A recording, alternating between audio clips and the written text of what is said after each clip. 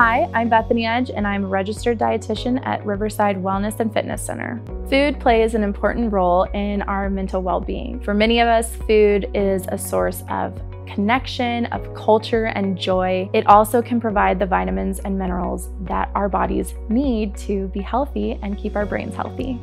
When I think of good for your mood foods, I would start with protein. Protein is important because it provides many of the amino acids that our brains need to produce neurotransmitters. Protein can also help balance our blood sugar, which is thought to play a role in mental illness.